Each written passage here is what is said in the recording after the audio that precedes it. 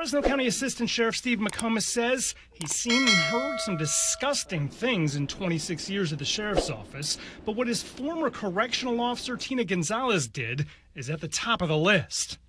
Cutting a hole in your pants to make it easier to have sex with an inmate and having intercourse in full view of 11 other inmates is something only a depraved mind can come up with. McComas says Gonzalez betrayed her oath even worse when she put her fellow correctional officers at risk. She gave the inmate razor blades, a cell phone, and critical jail intelligence. And at times communicated sensitive information to the inmate about individuals that were entering the inmate's pod, as well as times and places or times when the pod would be searched. Gonzalez didn't say anything at her sentencing Tuesday, but her attorney said her marriage was falling apart when she started a relationship with the inmates. It lasted more than a year before investigators caught her, and phone calls after her December 2019 arrest reveal it's continued. The fact that she continually calls, has sexually explicit conversations with the inmate in question, and even boasts about the crimes she carried out shows that she's incapable of owning up to her mistakes and will undoubtedly continue in the future. Judge Michael Idiart could have sent Gonzalez to jail for up to 16 months, but noted she had no prior criminal history and admitted her crimes early. I think what you did was terrible, stupid. You ruined your career. You endangered your fellow officers. But I also believe that people can redeem themselves. You got the rest of your life to prove that. Gonzalez only has to serve 210 days in jail, and with time credits, she could be out by the middle of October.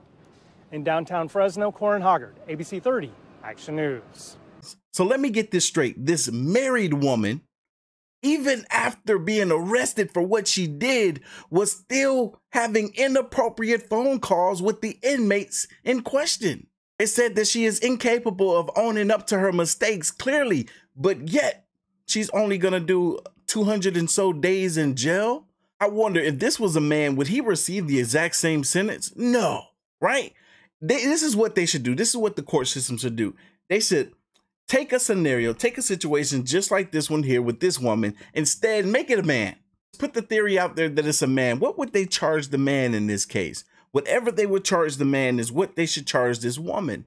They're giving her a slap on the wrist because this is her first prior, but it almost seemed as though they ignored the fact that this woman was bringing in razor blades for these inmates, razor blades which can in turn hurt the other correction officers, as well as bringing other contraband into the prison for these inmates.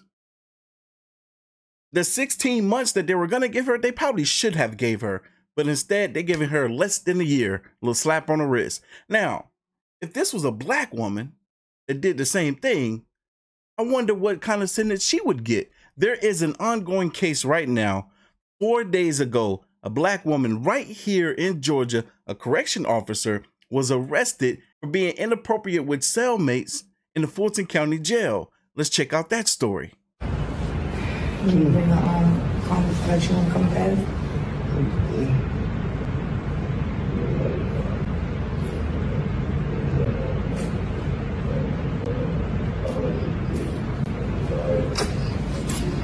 Sheriff Patrick announced that a former detention officer with the Fulton County Sheriff's Office is facing more than a dozen charges after being arrested on March 20th of 2023. Kawana Jenkins, 36 years old, is charged with 2 counts of improper sexual contact by employee or agent, 5 counts of violation of oath by a public officer, 2 counts of reckless conduct, 2 counts of cruelty to an inmate. Dang, that's what they call it. And 1 count of giving inmates prohibited items without authorization. Jenkins has been employed with the Fulton County Sheriff's Office since December 2019. This is the part that kills me right here. This is how she got caught. Jenkins is accused of inappropriate behavior with the male inmate. The incident, which led to her termination and subsequent arrest, was videotaped in the contraband cell phone, which was seized during a shakedown of the Fulton County Jail. Upon confirmation that Jenkins was the subject in the video, she was terminated and charged in relation to the crimes committed. Remember, y'all, they said that this woman did pretty much the same thing that the other woman did, but she was charged with over a dozen crimes that they proclaimed she committed. Now, this is an ongoing case, so we don't know the extent of this, but will it turn out similar to how the other woman did if this woman indeed has no other previous priors? Or we can put it on different state, different case, different law, so throw the book at her. I'm curious to see how this will turn out. Y'all leave your thoughts, comments, and opinions down below, and I'm going to catch y'all in the next one. See ya.